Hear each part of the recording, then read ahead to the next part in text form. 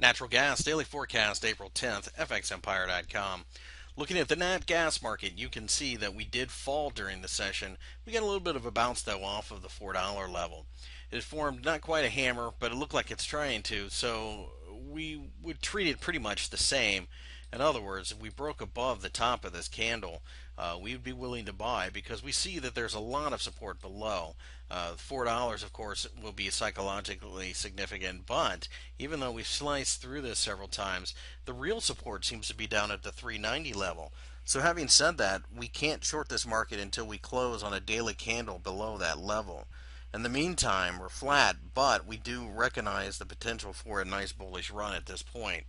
Again, we would need to see a break of the highs for the session, which is essentially the 410 level, or for those of you that are a little bit more conservative, maybe even waiting for a fresh high, as it would show a continuation of the upward pressure. But either way, as things stand right now, we are on the sidelines.